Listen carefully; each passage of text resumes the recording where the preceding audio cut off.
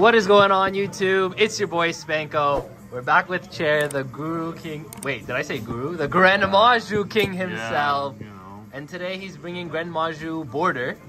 And we're at Locals. And he's undefeated today. Undefeated at Locals with Gren Maju border. So, with that being said, Chair, you want to get right into it? Alright, let's start. Alright. Okay, right off the bat, best card in the game right there. Okay, yeah, so... Yeah, no, so excellent. Yeah. Are we really playing Gren Maju or are we just playing... Exactly. I'm the original shifter, okay? Okay. I shifted people before they knew it's a card, okay? This is like the OG Maju card. This card's insane. Exactly. Against everything. Basically, except flu. Or whatever. Yeah. Except or flu. Yeah. Yeah. So we have some other things for that, but yeah. Okay. You gotta play this, right? Of course. Whatever.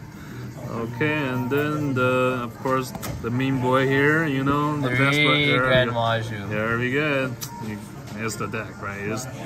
You just desire or prosperity and then punch someone in the face, you know. Do you guys want to hear something funny? You know how many times and I know you, and you're gonna agree with this. You know how many times you've just put this in defense mode? Yeah. And your opponents attack into it? If it's not like my actual local, like people always fall for it, right? They're just like, what is that? I was hit and then they kill themselves. We know you now, so we're not gonna fall. It doesn't work as well in this local, but whatever. Anywhere else it works. Yeah. All right. Yeah. Smart. And then 2 eaters, cause you know it's okay, like, because you want to see it sometimes, but not always. It's like 3 is like too many, but 2 is just enough. And I do need like a lot of my extra deck space for like prosperity and stuff like that. So 2 is fine. Okay. Yeah. Okay, and here are the other boss monsters of this deck, of course, best deck. There you go. So outside of your Gren Maju, this is your best. This is the Wing Kong. It's the best normal summon. Exactly. Going first, I just set him up first, right? Because it's like control. Yeah. So I normal summon him, do my plays, whatever, and then they can't even ash me, so I can do my pots and stuff. And then after they pass, like turn 2, I like turn 3, I have just normal Maju and kill them right there. Yep. So it's like you know, it requires some setup, but it's just that's like so good when everything when it goes basically. on. Yeah. Okay, border, and then of course the 3 other best card for Maju. Squeeze Mac, right? It's just like boost my Maju. Free body. Yeah, free body, you know, free pressure, you know, it's always good to have.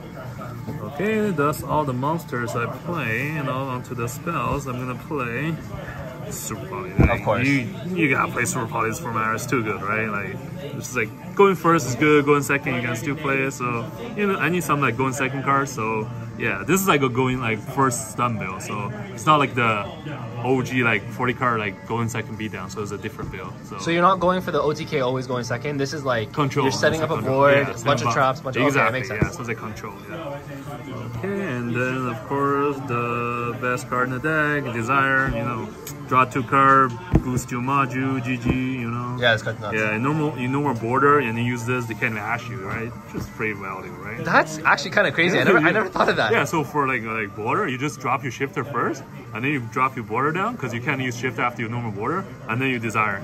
Everything's banished, so you get like. And they can't ash you. They can't. Exactly. That's crazy. Yeah, unless they're inching imperm on you. Oh, like on the border. Like, yeah. Why would they do that, right?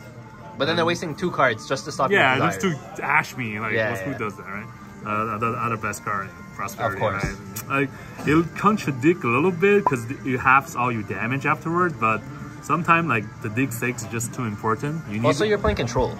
Yeah, I'm playing control. Exactly. So this is actually good for control because you can dig for your judgments, your floodgates, or whatever, right? It's actually really good in control decks. It's not just good for combos. So I really like this card. Yeah, I never played Extravagance since I got those. So yeah, best trap basically. Best floodgate. You know, exactly, right? Who else? Yeah. So how many shifters are you playing? You're playing 3 shifter, and you're playing this, which is just another shifter. Also macro.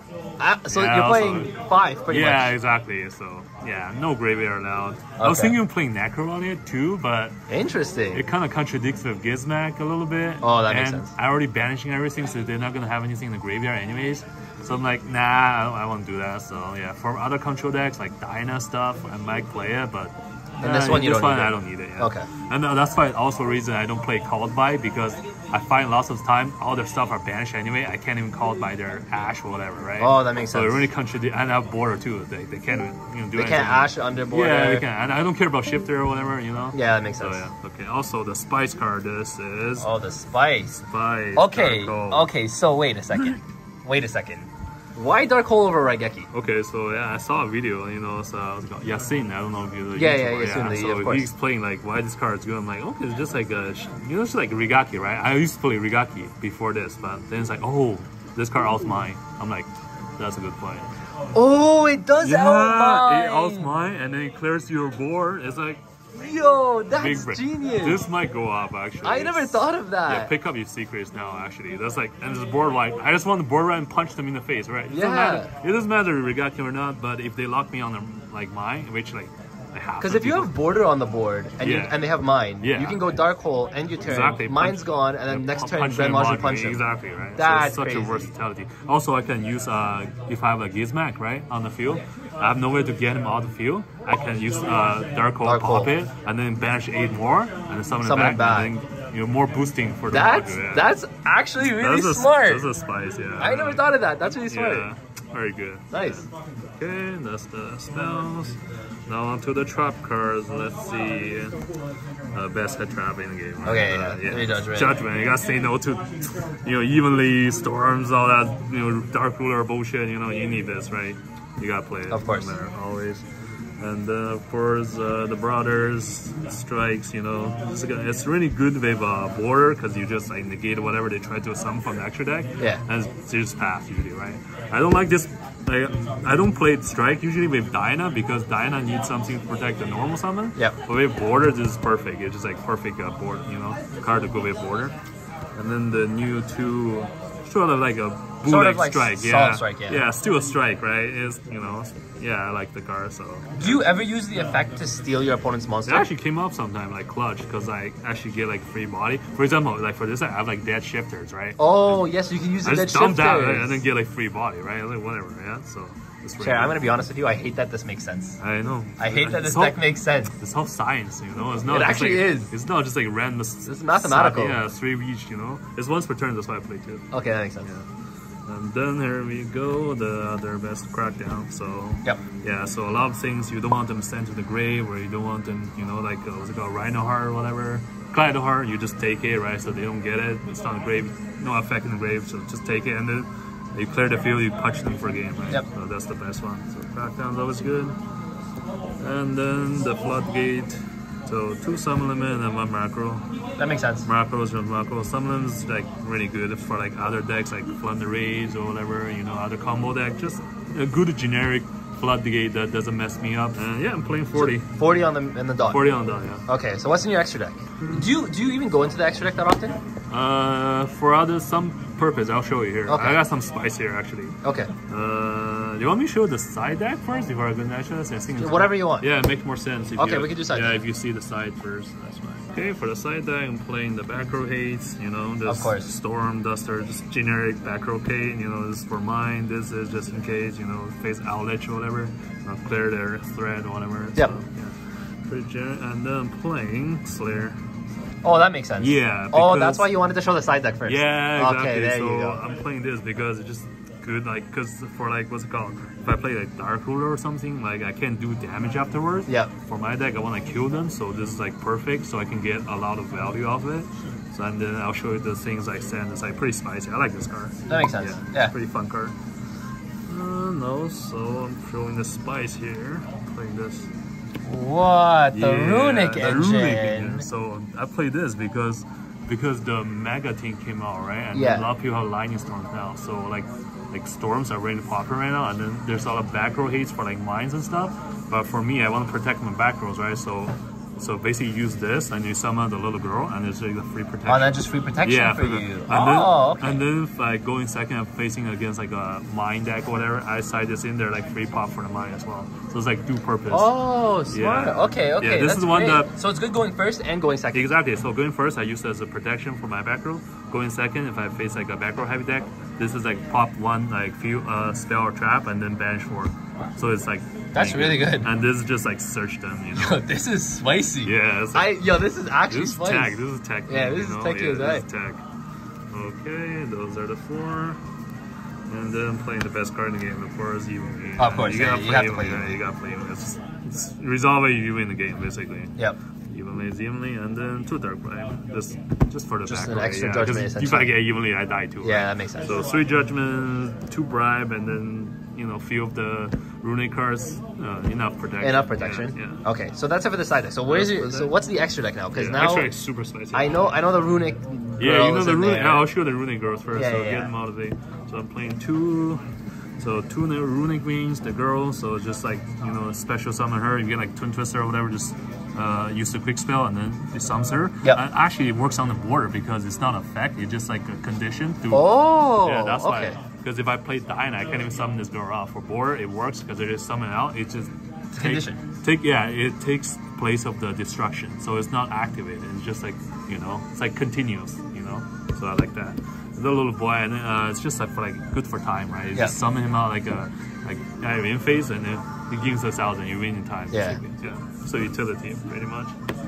And then let's see. Now I'm going to the spice. Let's see. Oh, the spice. The spice, yes. So I'll show you the generic ones first. So Garuras and Intis. So basically they're super poly targets, and they're also ultimate sphere targets. Yep. And Intis is just a ultimate sphere target. So this is very good. You know, Garura. Lots of situations. Yeah. Exactly. And then Slayer, you draw one if you need a card, or just like, you know. It's very good. It's also really good against the flu matchup if they don't put up barriers. Exactly. You said super poly. One time I did it, and then I fused their Eaglin and Rabina, and then I made like there, and then punched. They can't continue. Exactly. They pass because they can't make impact. Yeah. So it's really good for that purpose. And also my other super poly target, I'm playing the Predator Plants and Starving Man. So, interesting. Yeah. I don't see a lot of people play this one. So why this one? Because I have space, because like all my extra deck is just like prosperity fodder, so I have the space to play this. And this actually they came up once. I played against like Dragon player once, so like Chamberlain, right? And then he like made a whole board of like 3 darks. He had Borderland, Abyss, Hot Red, Savage. So like 3 dark. I had like my hand was ass, and I drew super volley. I fused their entire board into this, and then just like, you know, it was like, what the hell? That's like, crazy. Yeah, so it's spicy, you can cut it, but I like it. Just, you know, I like that. Makes sense. Then this two are just generic. Yeah, very good. Yeah, Starving Venom. Starving Venom's really good. I know that. Yeah, it's really good because it's even if get it off the board, like the board, it pops everything, so they have to be careful with it. And this one is just like a nice negate. It's good to have. And, yeah, and also like they're also both level 8. Sometimes you can make something with like Gizmo. Oh, with your Gizmo. Yeah, the Gizmo target. So yeah, it comes up sometimes. That's not bad. Yeah, okay. And my other one turn is swap turn. It's like standard, you know, super poly target.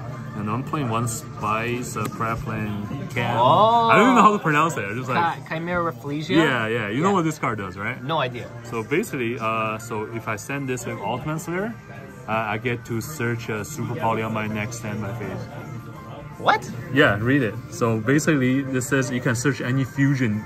You can add a polymerization spell card or a fusion spell card from your deck to your hand. It's basically search super poly. That's crazy. Yeah, and then search it and then just pop it. Okay, that's really cool. That's the spice.